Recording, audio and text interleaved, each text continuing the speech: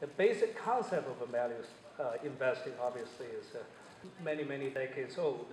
But today, I think it is as relevant as when it was first laid out by Benjamin Graham at Columbia 6-7 decades ago.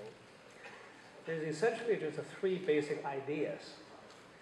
The first one is that stock is not a piece of a paper that you trade, but is a representative fractional ownership of a company. And therefore, valuing a stock ought to really have a basic bearings of valuing the company as a whole. And then secondly, that in valuing any financial asset, that you have to really predict the future, the discounted cash flow of the future cash earnings.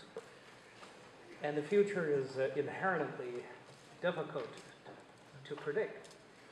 And therefore, you really want to leave yourself a margin of safety so that you could be wrong or you could be right. But because the future is a distribution of opportunity, I mean, with statistic possibilities, say you bet on something that at 90% of the chances you could be right, but then the 10% chance occurred, and so all of a sudden it become 100%.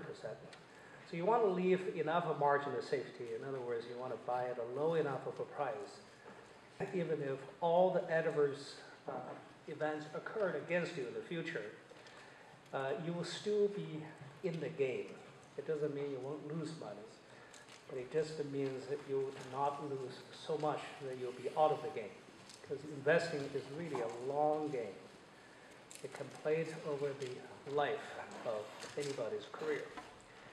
And so you want to be really in the game somehow over the long haul. And the third concept is Mr. Market, to figure out a frame of mind to think that when the market is against you, you can really look at it as a neurotic Mr. Market that's prone for emotional and irrational behaviors. So those are the three basic concepts. At the heart of it is obviously it is this bargain idea that you want to really get what you pay for. Now, obviously that's what everybody wanted. And if everybody wanted the same thing, you would think that all of the professional investors will be value investors. And that's just a furthest thing from the truth. In fact, value investing, as it's properly practiced, constitutes a tiny small minority of all the investment professionals. Majority of the people hold different views. And let me just articulate for them the alternative views about investing. Number one, that yes, stock legally represent a fractional claims, a fractional ownership, but is first and foremost a piece of a paper you can trade all the time.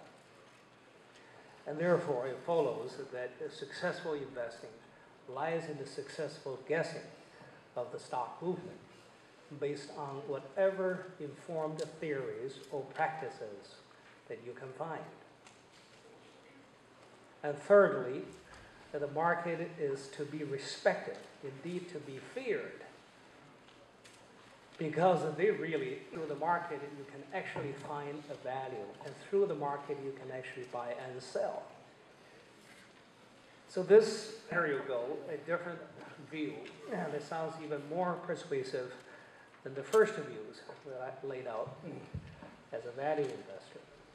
In fact, I would say majority of the people really follow the latter rather than the former.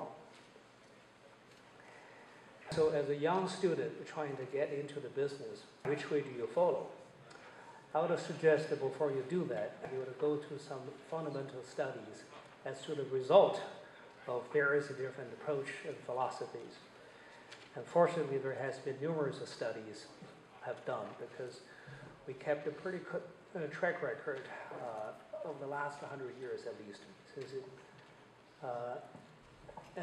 and all the studies have given an unmistaken conclusion that the true value investors, as it properly practiced, have consistently outperformed the market, whereas just about all other strategies either match the market or severely underperform the market over a long period of time.